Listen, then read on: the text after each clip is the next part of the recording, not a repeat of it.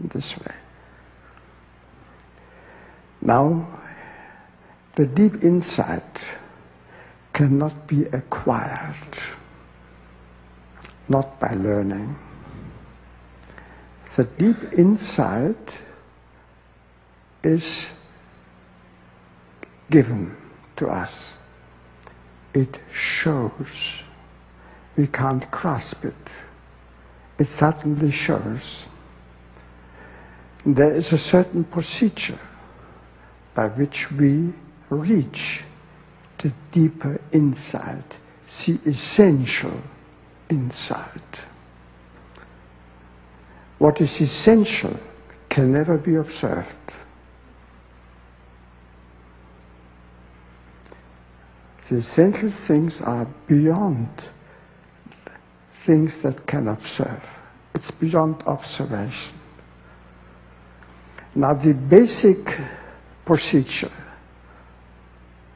for acquiring this special knowledge is what I call the phenomenological approach. But forget this word. It means you gain knowledge by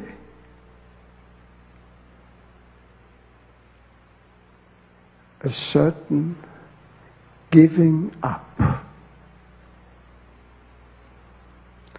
So instead of grasping, you take a step back and you expose yourself to a situation. For instance, you expose yourself to a client coming up. You don't look at the client, only a little bit, you see. You expose yourself exactly as that person is. Or you expose yourself to a situation as it is. Or you expose yourself to a certain truth, something that is called a truth. For instance, you expose yourself to what is said about God. Just expose yourself. And you have no intention and no fear. And you wait. And suddenly, an insight is given to you. It shows outside, not inside.